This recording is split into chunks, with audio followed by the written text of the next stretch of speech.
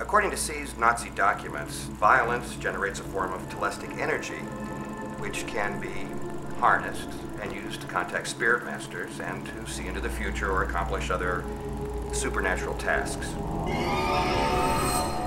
To impress their Fuhrer and to exhibit their progress with ceremonial flourish, the cherished blood flag of the Nazi Party was one of the objects that Wagner, Brunwig, and Wilhelm transferred the supposed powers of their blood magic ceremony to.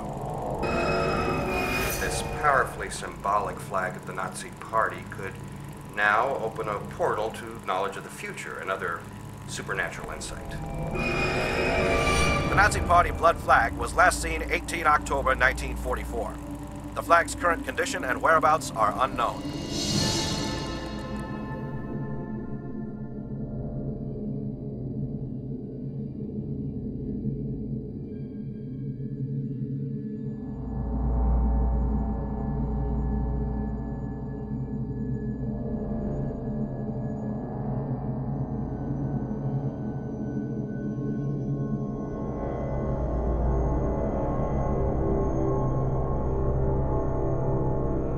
Maybe I needed to wait for the skin of the civilized world to grow thin and for mankind's backbone to soften up. Maybe I needed to wait